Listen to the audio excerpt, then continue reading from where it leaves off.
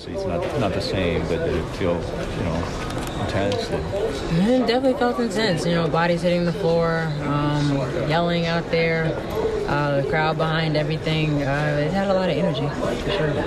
What can you say about Aubrey tonight, bringing that spark and energy for you guys? Yeah, she was the game changer for us. Exactly what we needed, exactly when we needed it. The second she got in, she got a steal in a bucket, and that's what she's capable of, and we definitely needed that tonight. What do you like specifically to see from Aubrey when she comes in? What part of the game do you see the most? Just to stay aggressive, defensively, going to attack the boards, and if teams are going to guard her like they were doing, be a screener and be able to knock the ball, knock a shot in. What about your first half? You seemed to be making shots when no one else was, and obviously kept trying with them. Yeah, it was obviously, but sometimes you go on a stretch like that, you don't miss, and then you have what happened the rest of the game for myself. But it was a good rally for our team. Our defense won the game for us tonight. Talk about winning without shooting the ball very well. The effort, the energy, the defense all seem to be at a really high level. Yeah. This game and Baylor game, we didn't shoot well. Our defense kept us in the game, and that's what we're going to have to be able to do. Going into the season, there were questions about if our defense was going to be able to handle things like that, and so far it's held up to do that. And next time out, when we have a game like this, a big game like this, we're going to have to be able to knock our shots in. Their coach said that when you guys didn't shoot well, it just seemed like you played harder. You had a response. Did you feel like that? Absolutely, and that's what you have to do. If you don't, you're definitely going to lose. Because if you gauge how you play off of if you're making shots or not, you're not a good team.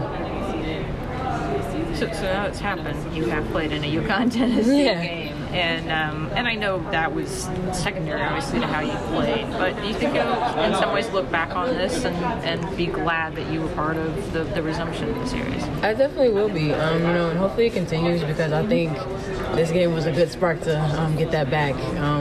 Again, like I said, the bodies flying everywhere, yelling, screaming, talking. It was a pretty good game.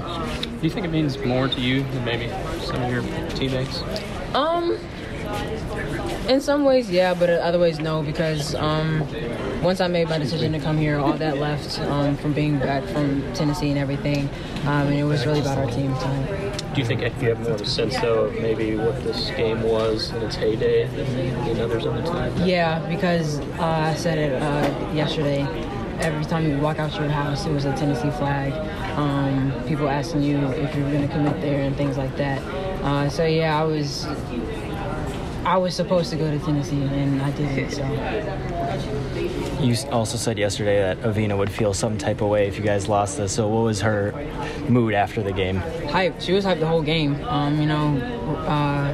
Yelling at us to stay with it.